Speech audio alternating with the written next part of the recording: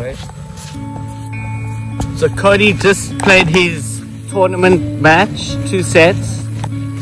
Then he played with Tifu and Bilu for about 45 minutes. Then he played me a set and he beat me. Now he's been practicing his serves. This boy's played nearly 4 hours of tennis today and he wants to keep playing. It's nearly 8 o'clock at night in Orlando. Cody, look here. Cody, why are you training so hard? Because I want to win Wimbledon. Mommy's going to think I'm forcing you to practice like this.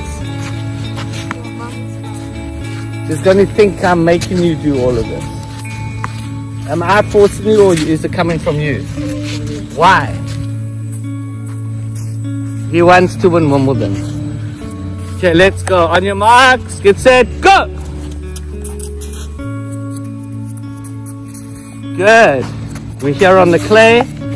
Put it back. Another one. Put it back and then now put them back in place. Put them back in place. 1. Put it back here. 2. This man is a beast. He's been going like in a few minutes. It's going to be 4 hours. Cody, you're a beast, dude. You're only 10 years old. And you're training like a man on a mission. Cody, it's time to go home. You ready? Time to go back to the hotel. Okay, 2 more. Go! Back to the middle. Go! Back to the middle. Go! Back to the middle.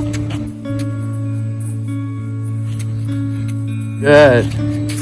Back there. Back here. Back there. Back there. Back there. Okay, have a break. Have a break. 4 hours, Cody. How you feeling? Good.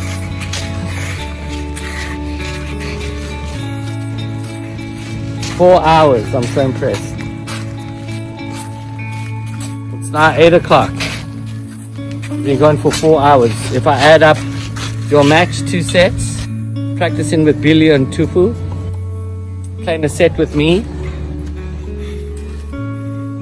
all your serving, and this exercise, 4 hours. I'm so impressed. I'm proud of you. Well, we're here, as you can see, at the USTA National Tennis Campus. Cody Davidoff is on fire. He's on a mission. This man is on a mission. Anything you want to do to encourage young tennis players that are 6, 7, 8, they want to go and also be a very good tennis player? You want to speak into the camera and tell them what they need to do? If you have a dream, stick with it. No matter what someone says about you, just never quit.